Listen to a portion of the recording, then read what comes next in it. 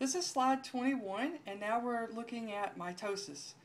This is an overview of mitosis, starting with interphase on this end of the diagram and ending in the two new daughter cells in the process. And so if you roll it left to right, this gives you an idea of the basic things that are going on in the DNA, and that's what mitosis is all about, is focusing on the orderly division of that nuclear material until you get it 50% in one daughter cell, 50% in the other daughter cell from the original DNA. Before we actually dive more into mitosis, I want to share with you a really simple way to remember the cell cycle. And so I just wrote this out for you.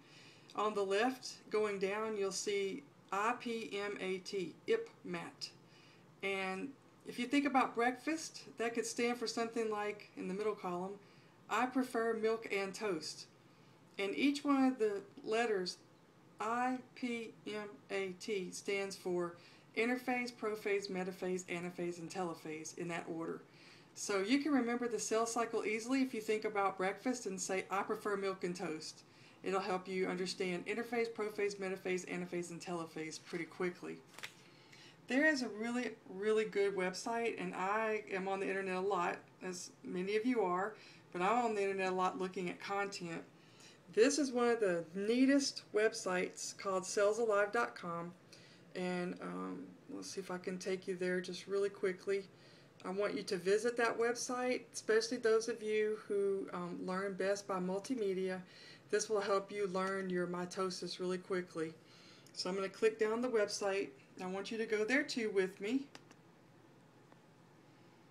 And you'll come into the website, and these are the different phases right here, interphase through telophase. And you can click on play, and it will take you with a quick animation through all the different parts, and it will move for you there.